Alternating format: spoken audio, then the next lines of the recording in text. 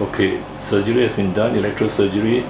The gangrenous cheek pouch has been excised electrically, and the overgrown tip had been clipped short, and now the leftover cheek pouch is all clean and non-gangrenous and no more smelly.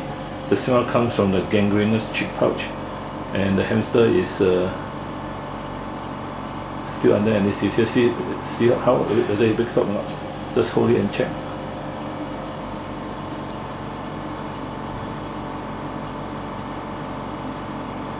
Pass away. No. Moving already. Yeah, because it's a very risky surgery because the hamster is in bad condition. We put it in the cage. So you can see he did recover, and so it's happy, good news for the owner. Hamster should be hand fed, stay overnight, and then tomorrow he goes home. Antibiotics oral plus painkillers, and it's a happy ending, but never delay so long, because you can see that the hamster is very thin.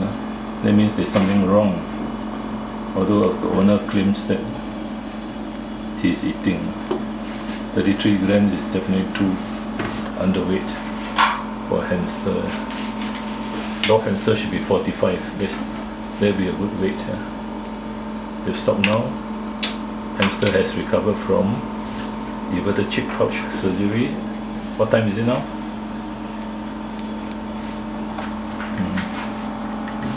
Time? 3:45. 3:45. Papaya vets, and we will just close for the case now.